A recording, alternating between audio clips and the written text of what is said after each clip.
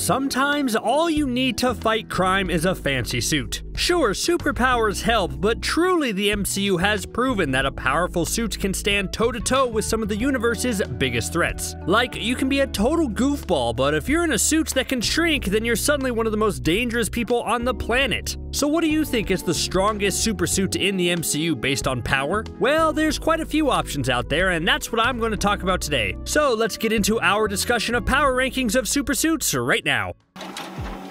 Alright, I want to start off with the least powerful suit and then work my way up. So that's why I'm starting with Captain America's stealth suit that we first saw at the beginning of Captain America: The Winter Soldier. Look, Captain America doesn't need a suit in order to do the things he does. It doesn't necessarily enhance his ability in any discernible way except for making him a bit more bulletproof thanks to the Kevlar body armor. But even then, I've always been fascinated with whether Steve Rogers could deflect a bullet with his bare skin or not. Like, Falcon and the Winter Soldier showed that super soldiers definitely aren't bulletproof, which means Cap has just been incredibly proficient at deflecting any and all bullets shot in his direction. But on the flip side, he's also taking punches from Thanos like a champ, and that would mean that Thanos is technically not as strong as a bullet. I don't know, strength levels are weird in the MCU, and I'm already off topic. I'm still discussing Cap's stealth suit. The reason this is a powerful suit, albeit the least powerful, but powerful nonetheless, is because of what it allows Captain America to do.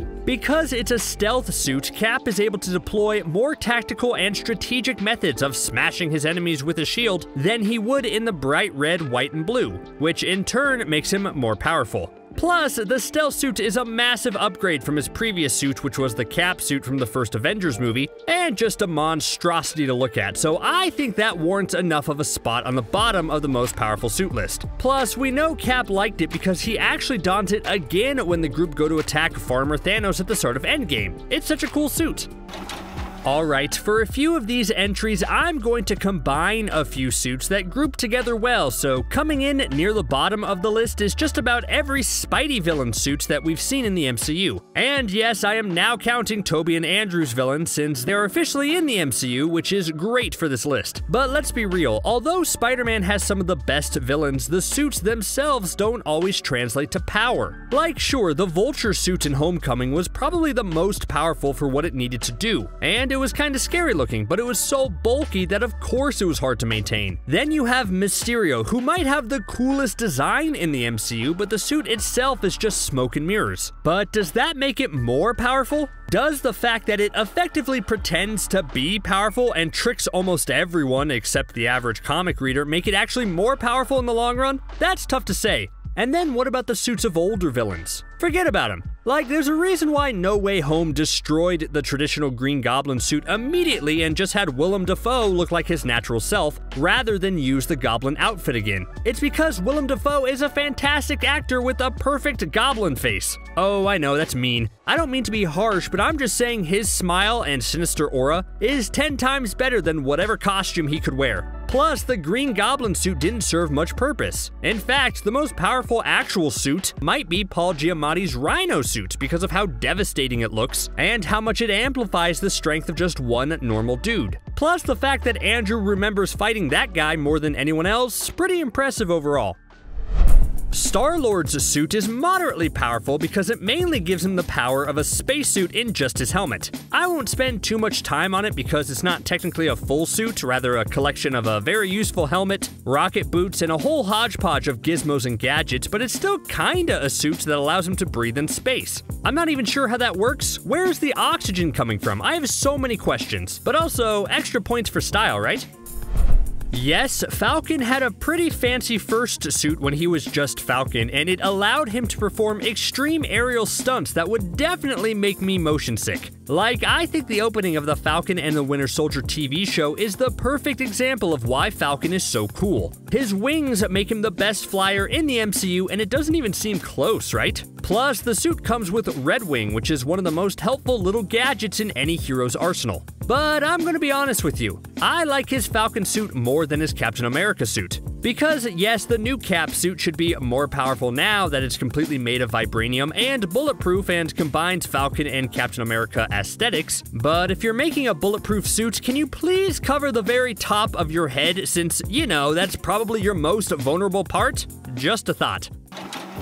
It really helps when your best friend is a genius billionaire playboy philanthropist. Rhodey's journey to War Machine is kind of funny when you think about it. He only hopped in the War Machine suit when he saw Tony making a fool of himself, then decided he was going to keep the suit and pilot it himself. The government agreed to let him be the sole occupant of the suit, and he started his military missions around the world. Now, overall, the War Machine suit is just like the Iron Man suit, except with guns on top of guns on top of guns. And I think there's something to be said about how Tony wanted to make Iron Man suits because he didn't want to make military weapons anymore. Then, one of his suits gets decked out with countless weapons and becomes the military's top weapon? I mean, good thing it's his friend, I guess? Anyway, War Machine is who you call if you need cavalry. If you need something to explode, you call War Machine. And while it could have used an emergency parachute system during Civil War, it's still a pretty durable suit. And here's the big question. What's going to happen to the War Machine suit now? I always figured that Tony was the one upgrading and reinforcing the War Machine suit for Rhodey.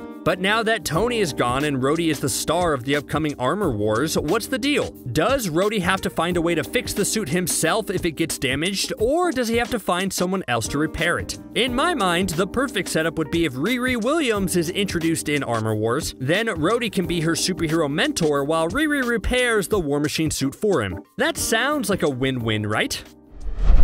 Sometimes a powerful suit just means containing a powerful hero. For this entry, I'm doing something a bit different. It's been said that Captain Marvel is one of the most powerful heroes in the universe. She's so powerful that she had to be off-planet for most of Endgame protecting the rest of the galaxy, because if she was involved from the start of the final battle against Thanos, then the fight probably would have been over much quicker. That's the overall problem with massively strong and powerful heroes in the long run, but although I would argue we haven't really seen the full extent of Captain Marvel's powers that make her one of the most powerful heroes ever, unless you count her battle with Thor in that What If episode, we still know she can pack one heck of a punch. Watching her plow through Ronin's forces at the end of her movie and then watching her pop Thanos' ship like a balloon in Endgame proves that she's a true force to be reckoned with. And someone like her doesn't necessarily need any type of suit in order to help her out, but I will say the Captain Marvel suit is an incredibly powerful suit because of its durability. Again, did you see her just use her power to destroy those massive ships? How is that suit so durable? It doesn't burn up in space or get damaged, but rather keeps its form all while being able to change colors at a moment's notice. That's fun. Those Star Force uniforms are amazing. Alright, this is another combo because both Ant-Man and the Wasp have their name in a superhero movie, and the suits are relatively the same, minus a few key upgrades. Obviously, the Wasp suit is better than the Ant-Man suit, so let's start with Ant-Man. I don't think the first few Ant-Man appearances really highlights just how incredible the Ant-Man suit is. In terms of power and function, it immediately makes whoever is wearing it practically the most dangerous person in the world. Like, in an Iron Man suit, you kind of need to know how to use it properly and how to activate its complicated features in order to fly and blast. But really, for the Ant-Man suit, if you know how to push a button, you can operate it with relative ease. Yes, Scott Lang is a master thief and has a mechanical engineering degree, but really, has any of those things come in handy for him while wearing the suit? Yes, he's made some small adjustments himself, but Scott is still an overall goofy guy and an average Joe. The suit allows him to sneak almost anywhere and be a major fighting threat thanks to his strength level while being the size of an ant. It's truly incredible. Plus, you add in his ability to become Giant Man, and in the right circumstances, Ant-Man is almost impossible to beat. But then you have the Wasp suit, which adds more tactical and offensive upgrades to the suits like wings and blasters that make Hope a very powerful weapon. Like, honestly, she could probably beat Scott in a fight 9 times out of 10. So again, the suits embedded with Pym particles are incredibly powerful. I mean, just look at the What If episode where Hank Pym turns evil. He successfully uses the Ant-Man Yellow Jacket suit to wipe out almost all the Avengers with relative ease. That's scary. The MCU did a great job with teasing us with the Iron Spider. Yes, Peter Parker's Iron Man-esque suit in Civil War and in Homecoming was a lot of fun in the way that it blended traditional Spider-Man features in a fancy Iron Man suit, but the ending of Homecoming saw Tony present Peter with the Iron Spider suit and a spot on the Avengers, only for Peter to turn it down and keep his feet on the ground for a bit longer. But we didn't have to wait very long to see the Iron Spider in action. Thanos and his goons soon came knocking, and when the Earthbound fight quickly became a spacebound fight, Tony had to deploy the Iron Spider in order to save Peter's life. And this part I've always had trouble with. Peter is supposed to be a smart kid, but his reaction to him losing oxygen as they go into space is more like, hey, wait a minute, Mr. Stark, what's happening? Which, sure, you could chalk up to adrenaline or Peter's sole determination to save the wizard, but Peter should be a bit smarter than that, don't you think? But I guess it doesn't matter because it gives us the Iron Spider suit. It's such a cheer-worthy and awesome moment as the Iron Spider wraps around Peter's normal suit and brings him even closer to the Iron Man look. This suit is just overall helpful. It has almost all the upgrades of the regular Spider-Man suits, but comes with a fancy set of spider legs and is way more durable with its nanotechnology. Like, it successfully neutralized Doc Ock's arms by infecting it with nanotechnology and taking control, which is something I didn't even know it could do. Does that work with all machines? That's something we probably will never know now, since the end of No Way Home sees Peter embrace a more traditional homemade costume, which implies that he's done with the Iron Spider. But my thing is, Peter, do you not get cold with your spider powers? At least wear the Iron Spider suit through winter in New York, and switch over to more traditional garb when the sun's out, right? Maybe that's just me.